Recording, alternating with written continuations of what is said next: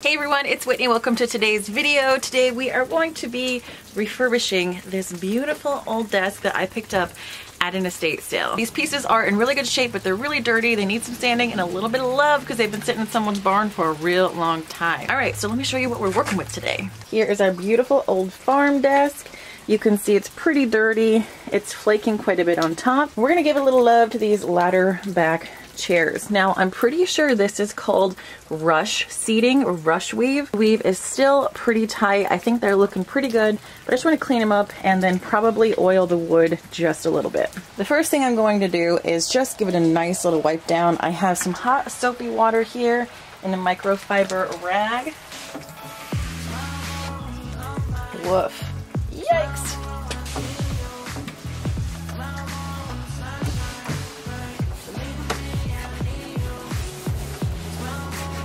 Look at all that dirt coming off of there. That's crazy. So this desk is cleaning up really nicely. So while this dries, let's wipe down this chair. Now once we get down to the woven part, I'm just going to kind of lightly go with the weave. Just gonna wipe it down. You don't want this to get too wet because it can have a hard time drying, and you definitely don't want to sit on this while it's wet because it can stretch out. Looky-loo, it was made in Brazil. I don't know by who or when, but it was made in Brazil. Just going in with some sandpaper. This is a 220 grit, and sanding down any rough spots, and there's little kind of like splotches of paint that I'm going to try to sand off as well. Now I'm just going to go in with a rotary sander. This is in a 120 grit. Now when you're buying a rotary sander and your little sanding pads, make sure you get corresponding sanding pads to the amount of holes that you have in your sander, because sometimes there can be like 6 holes and you have an 8-hole sander. So this is a Velcro pad, and just line up your little piece of sandpaper with the holes, press it down, and you're good to go. If your little holes are blocked, then the machine won't be able to suck up the excess sawdust and then trap it in the bag. It'll just kind of like get clogged, or it won't suck it up and it'll just be everywhere. So just keep that in mind.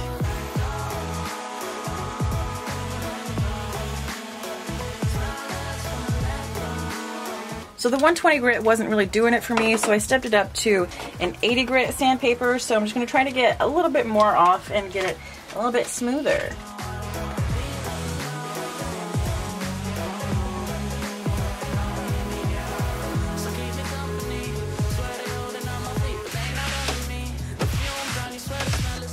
Alright, that is super smooth, loving it. So now I'm just going to take my 220 grit sandpaper, go in by hand, and sand down any rough areas, any splintery parts.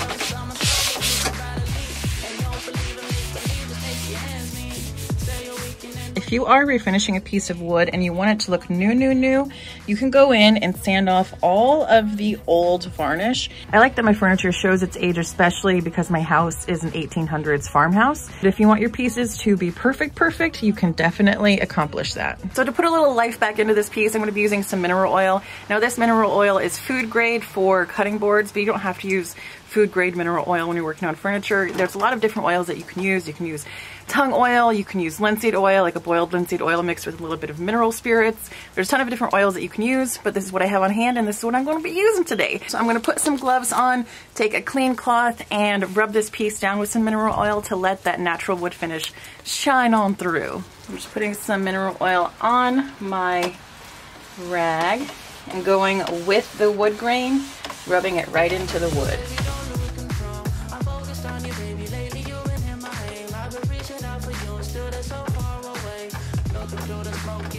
Look at how pretty! Oh my god! Who knew she was hiding under there? Now I'm just going to rub some mineral oil all over the rest of the piece. Smile more when I see you. Smile less when I miss you. No, I don't want to be left alone. Oh no.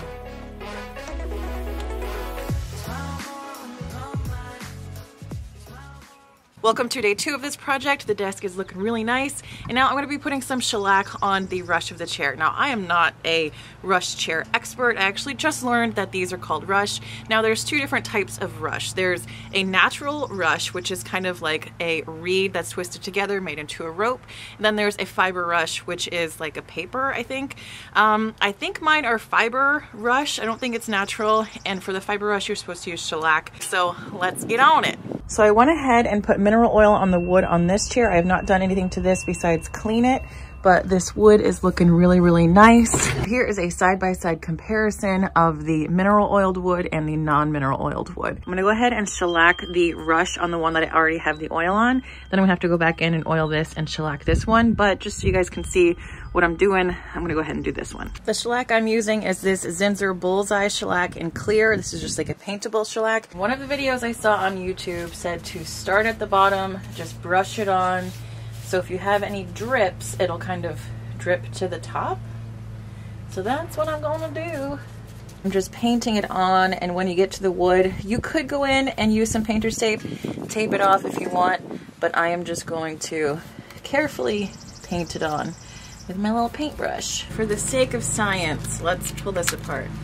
Yeah, so this is just paper. Okay, mystery solved. This is fiber rush, so this is just paper. This is not natural rush. So it's just basically like craft paper twisted together to make a rope.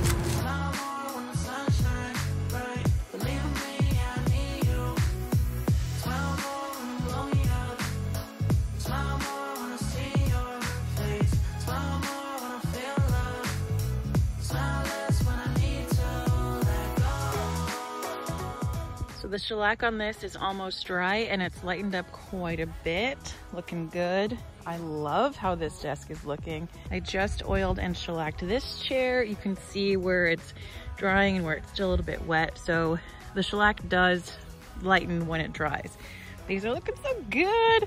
Cannot wait to take it and put it up in its spot.